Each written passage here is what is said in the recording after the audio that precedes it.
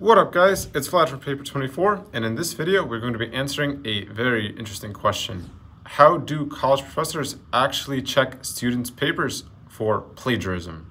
Now, we understand that college students are pretty lazy and want to do the least amount of work possible and get the highest grade possible. We also understand that college professors want students to put in the actual work and get the grade that they deserve. So we are going to be putting ourselves in the shoes of a college student that will use multiple tools such as ChatGPT and Quillbot to write an essay quickly and beat the system. Conversely, we're going to be putting ourselves in the shoes of a college professor who understands how a student thinks and will be checking the work of a college student through multiple plagiarism detection tools. We hope that you guys find this video insightful and resourceful. So sit back, grab a notebook, and let's get right into it. So let's pretend that I'm a college student and my professor has assigned a paper for me to write on the following topic. Should a college education be free for students in the United States? As a clever college student, the first thing that I might do is go on ChatGPT and ask it to write me an essay on this very topic. Let's go ahead and do that. So we have received an analytical essay where the AI talked about the pros and the cons of making college education free in the United States. After reading the text, it is pretty hard to tell whether or not this was written by a human or whether it was written by an AI. Now we need to put it through multiple detection tools to actually see what they have to say. The first tool that we're going to put it through is Turnitin, which is a plagiarism detection tool that is used by all college universities.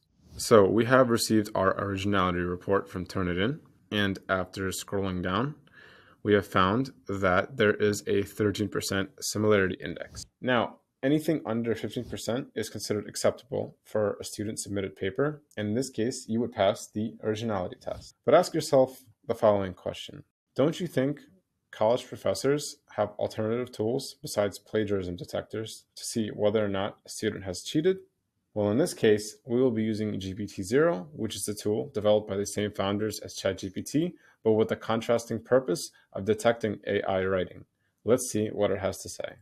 So, after inputting our essay in GPTZero, we have received the following outputs.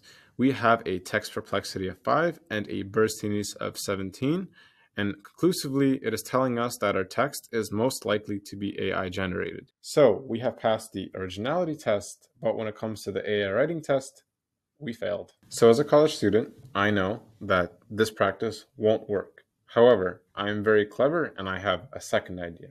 What I'm going to do is take the content written by ChatGPT.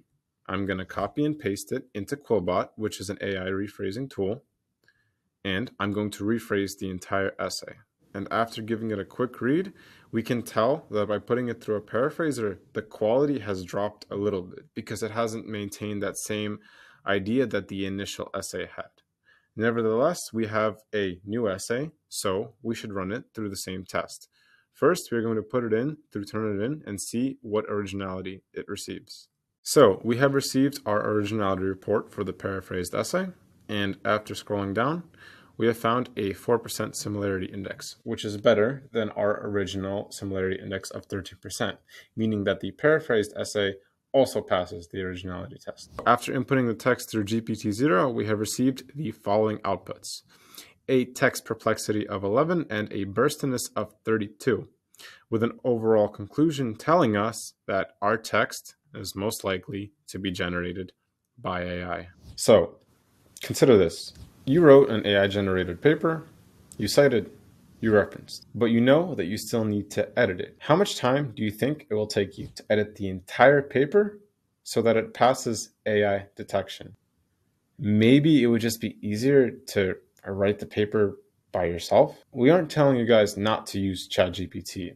It is a great resource that will help you in your school or work processes. But if you blatantly attempt to copy and paste text written by ChatGPT or other AI writing tools and pass it off as your own work, just know that you will most likely get caught with plagiarism. If you are struggling with an essay or a research paper, then consider using Paper 24, where you will receive an original and human-written paper that passes all plagiarism detection tools. We hope that you guys found this video insightful and resourceful. Thank you for watching. Have a nice day. I'll see you later. Bye-bye.